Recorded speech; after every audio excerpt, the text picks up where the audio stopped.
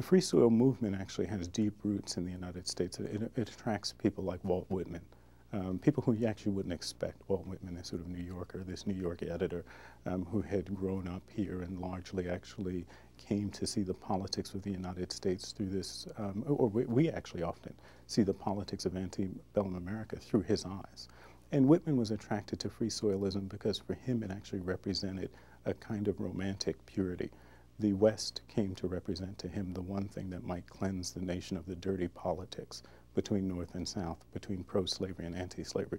And while Whitman, for most of his career, is pro-slavery, he's anti-immigrant, he's actually sympathetic to the South, and he tends to be fairly antagonistic toward abolitionists and anti-slavery advocates for the most part.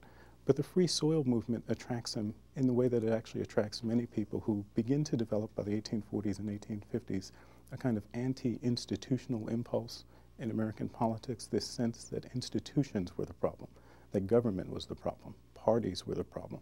And the free soil movement had this sort of extraordinary vision of the West as a place that could be free of slavery, free of the divisions, and actually come to democratize the United States, the rest of the nation, that the West represented a place that could actually revive democracy in its purest form by keeping slavery out, but also its racist undercurrents by keeping black people out. They also wouldn't be there, and that's one of the things that Whitman and other advocates were attracted to.